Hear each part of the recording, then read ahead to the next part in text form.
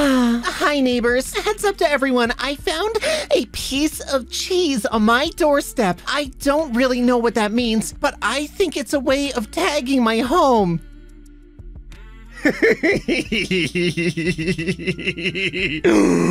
The epic gangs of cheese roaming our streets, tagging our homes with single slices of craft. Okay. Let's read the rest. Hopefully not. It's not. But just to think that someone was at my door at night really scared me. So be aware of anything suspicious. We already reported to the police. So if you see something weird, report it too. Someone lost a craft single outside of our door. We're being targeted. Alright, what's up my Beardos and Weirdos? OneTopic here, and today we're taking a look at a brand new subreddit called YouKaren. We haven't covered this before, but some of our friends have, and they've really recommended that we try it, so yep, we're gonna do it, huh? Alright, let's get started. I relish explaining to rude, incompetent retail employees that I am profit and they are overhead, just in case they forgot that little fact. I think you're completely misunderstanding how this interaction is actually supposed to go. You go in, you purchase an item, and then you leave. That purchase is profit. You are not. You literally, in this interaction, are overhead. You're costing that employee time, which costs the store profit. What? No! They'd probably make more money ensuring that you're not interrupting other customers and kicking you out rather than accepting your $9 purchase of soap. Oh my god, I haven't seen you in a while. Let's stand in everyone's f***ing way. This? I don't need any restaurants. They need me. I don't need any cinemas. They need me. I don't need any theaters. They need me. Those two are suspiciously similar, but that's okay. I don't need any hairdressers. They need me. I don't need any energy vampires. Well, I'm getting a little off track here, but that's okay. The feeling when you realize who is really in control here. It's probably the vampires. I honestly don't know why I brought them up. I'm feeling a little drained today. Karen, please. I really don't, honestly. With all of the ruckus and commotion that you're gonna cause just with your presence in general, they will make more money just not having you around, honestly. This just in! Woman refuses to wear mask because pants don't block the tootie smells? Okay. I think the thing that this person is failing to consider is that masks are put on because of water droplets. And if you're trying to compare that to your tootie toots, I'm very concerned that you think the other end has water droplets coming out of it too. Please, I know this is a massive oversimplification, but honestly, if this is their very silly argument, I think they need a good jumping off point, and that's something they can Google is, should my tootie toots have giant water droplets like when I cough? This just in! Woman thinks a dozen donuts means 50! Keeps demanding for more. Well, you've heard of a dozen. That's 12. You've heard of a baker's dozen. It's 13. So logically, Karen's dozen is 50! Very, very reasonable. Lol.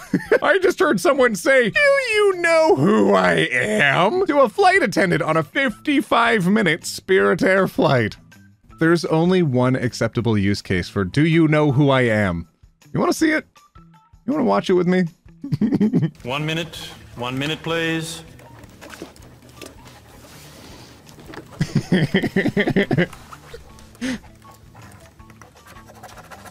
Time, thank you. Put down your pens and bring your papers to the front of the room. Thank you. Well done. Thank you. Thank you. Thank you.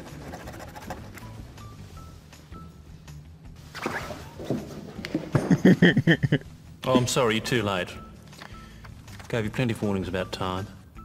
You failed. Sorry. Excuse me, do you know who I am? I have absolutely no idea. Good.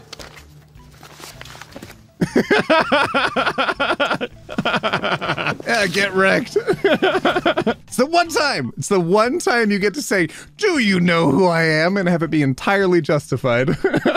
90 scientists. We cloned a sheep. We landed a robot on Mars. Scientists today. For the last time, Karen, the Earth is round.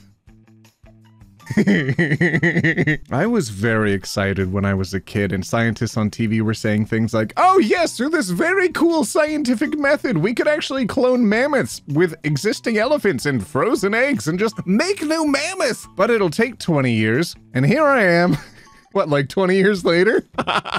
And we don't have mammoths. And I think one of the contributing reasons as to why we don't have mammoths today is because of all the backsliding that society is generally doing in regards to science. It makes me sad. I want my big furry elephants. Sheesh. This man threw himself on the floor when he was asked to wear a face mask. Oh, sir.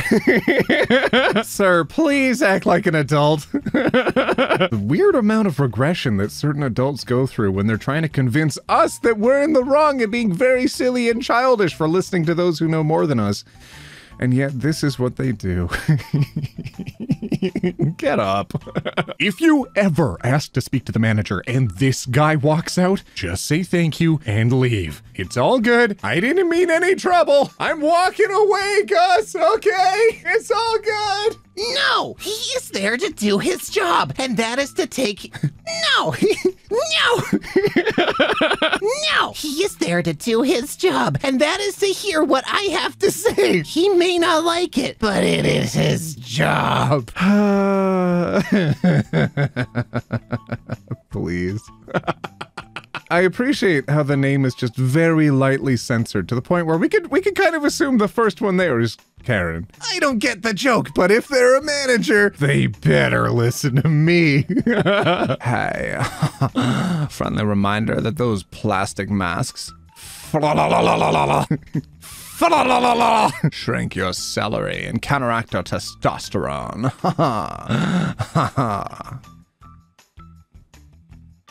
Putting aside for a moment that, no, no, I think it says something about someone, perhaps more than they wanted to share, that this was their biggest concern. And I think it says a lot more about people that, were this to be true, having this knowledge that they still went ahead and wore a mask, knowing that, you know, maybe losing a little bit of celery off the top, not that big of a concern in the grander scheme of things.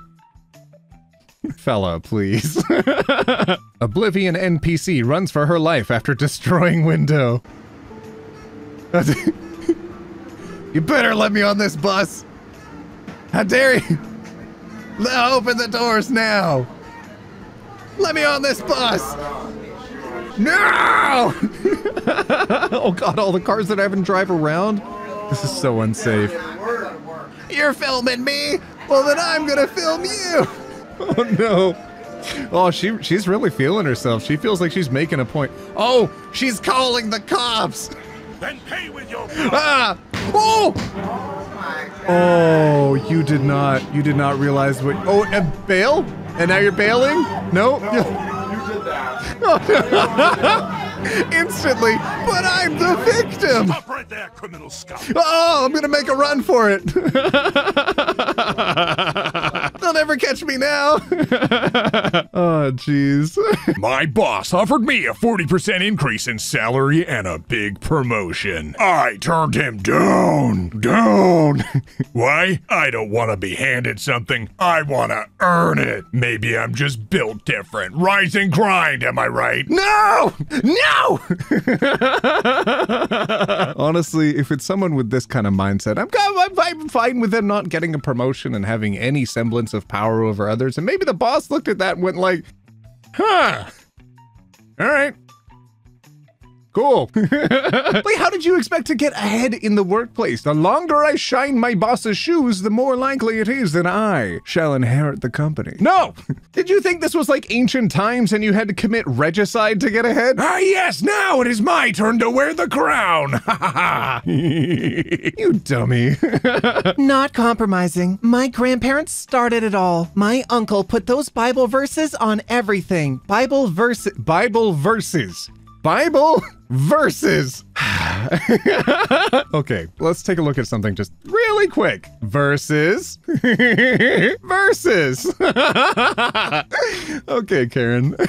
My name is Lindsay Snyder, businesswoman, majority owner of In-N-Out Burgers. All right, and let's see what your example of Bible verses are. Oh. You had space to fit the whole one on there, hey? They're just giving you homework. I see. Bible verses! Bible verses! An update to yesterday's tweet. Read the letter I received from an anonymous judgy McJudgy-faced neighbor who disapproved of my dragon display and asked me to consider removing them. I have added more dragons. Yeah, you get them, Diana. Oh, can you imagine sending your neighbor? I'm assuming perhaps this is around Halloween time. If it's a yearly decoration, I might understand having a conversation with them, but not an anonymous letter. How cowardly. If it's around Halloween and someone has a nice little Halloween decoration outside their home, let people have their fun. Cancer dog turd! What? Cancer dog turd! You can get cancer from dogs with colon cancer. Look at what dogs do with their nose and tongue and butt. Cancer cells. Pervert cancer. No dogs in house. Cancer dog get 10 times more cancer than you and me. Stop. It has to be fake. Karen, please. So my brother just sent this text about an anti-vaxxer to COVID vaccine clinic and I am deceased. This is the one that's done it. Crying, dying, dead.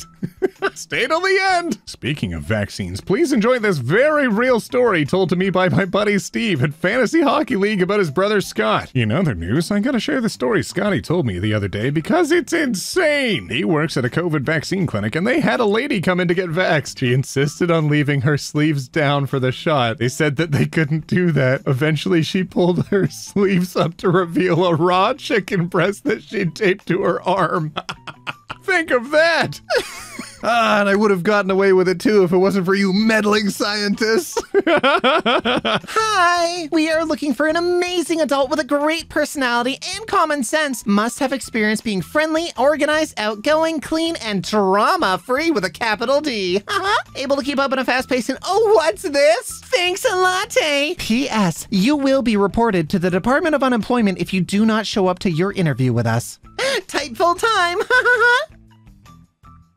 The job description says, can you handle constructive criticism? I hope they can, because this job listing sucks. Oh, I just saw that. Plus bonus gift cards when earned. Oh God, I should have read the rest of this. Flexibility is a must. Must be willing to actually work. Pay is very good, but you have to work for it. Nobody wants to work these days. This is the job listing.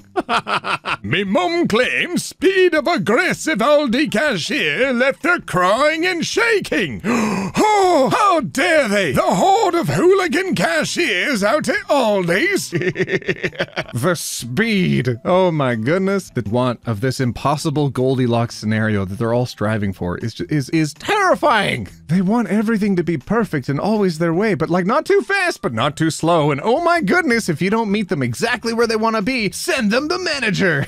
It's almost as if nothing will ever be good enough, no matter what. Shut up, Karen. I told him as an expert in the field, I strongly recommend wearing it, but he just kept bringing up his rights. Noises. I'm covered in bees. Unfair. Come on. And your first name is Karen, too.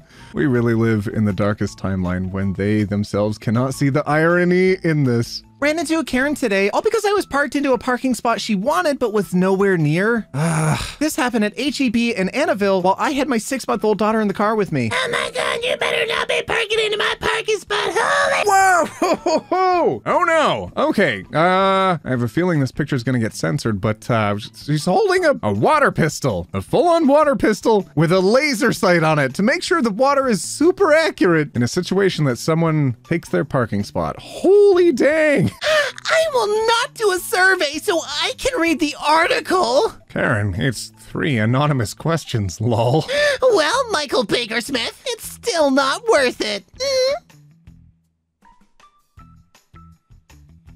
Don't they love free stuff and just getting away with not paying things? Is honestly answering a survey a bridge too far? It's free, Karen! That's what you've always wanted! I'm deeply disappointed to have received this request for a review. I purchased these shoes for my husband's birthday, which has not yet happened. So when he saw this email, he instantly knew what part of his present was going to be. I really think there should be an option when purchasing goods whether or not a review request can be sent. This is an adequate reflection of my opinion of this product. Is that it inconvenienced me that I was asked what I thought of it, when I clearly could have set up filters in my email to have avoided this issue. But hey, at least they gave it 2 out of 5 instead of a 1 out of 5. Thanks, Karen. What a thoughtful gift. Oh, your poor husband. So, let me get this straight. A group of municipal lawmakers affirmatively banded together an agreement over the decision to jail 13-year-olds up to 6 months for overage trick-or-treating? Okay. Halloween rules. Trick-or-treaters over 12 years old. Misdemeanor. Fined $25 to $100 of their allowance and or jailed up to 6 months. What? Trick-or-treating after 8 p.m. Oh, wow. Misdemeanor, fine $10 to $100. Okay, a little bit of a break at the shallow end. And or jail up to 30 days after 8 p.m. You know what time we would go trick-or-treating to? Till people shut off their lights and stopped answering their doors.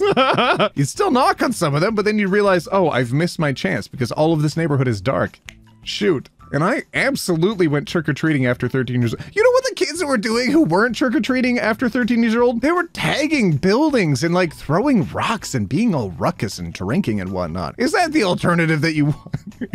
My complaint today is about sidewalks. This morning between 9 and 10 a.m. I counted no less than 15 dogs plus owners walking past my house on the sidewalk. I mean, the dogs weren't walking themselves.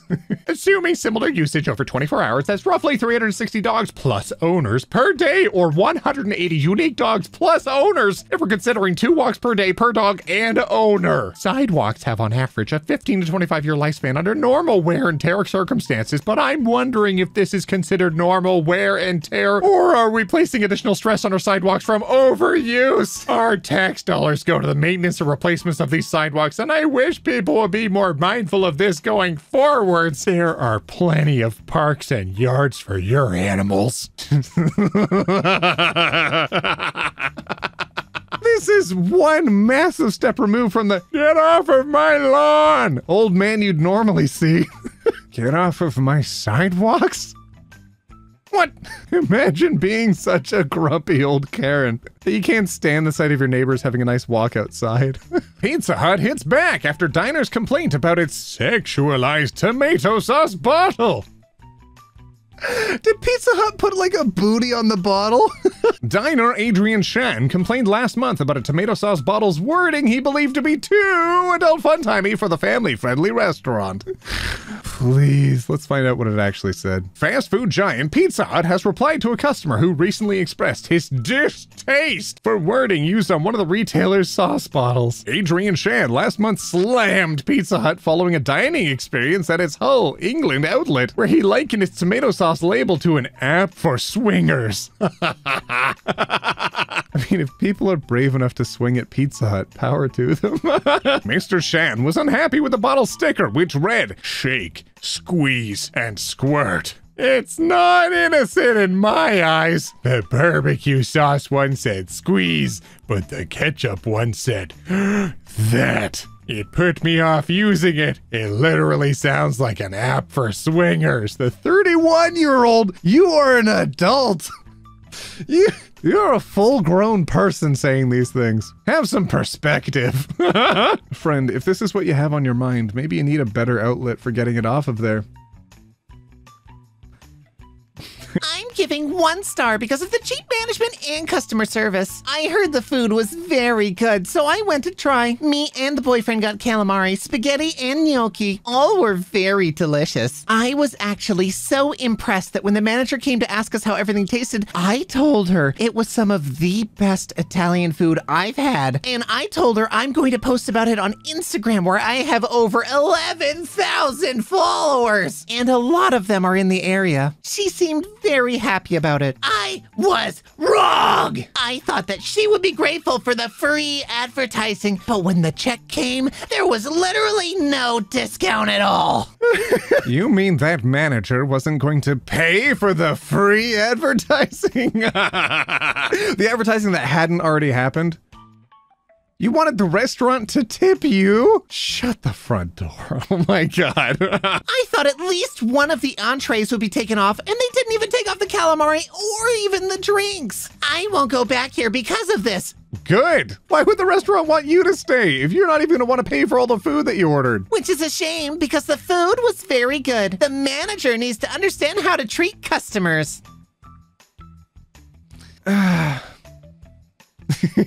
Karen, stop! All right, my bears and weirdos, that's more than I could take. I should have stopped recording. I've been recording for an hour and a half, and I should have stopped ages ago. It's not all making it in. Some of it absolutely melted my brain, and I cannot handle it anymore. I'm done! Oh, feel free to let me know what I should cover next. I did this one based on your request, so hey, why not? Let's do it again. You want to hang out with me more? I stream on Twitch quite regularly. You'll see me over there. And just, I don't know, try to say something positive in the comments for me, for my sake, for everyone else. Just, if you made it to the end, gosh, help us. All right, my Beardos and Weirdos, we'll see you in the next one. Where we take it, one topic at a time. Roll that outro. That didn't even damage us. There it is. Look, there he is. There's like a big whale swimming around. There, see? Look, it didn't even attack us. Whoop! He bumped me right back to my ship. That's so, aw. Oh, that's so nice. That's so cute. It like bumped me all the way back to my little boop.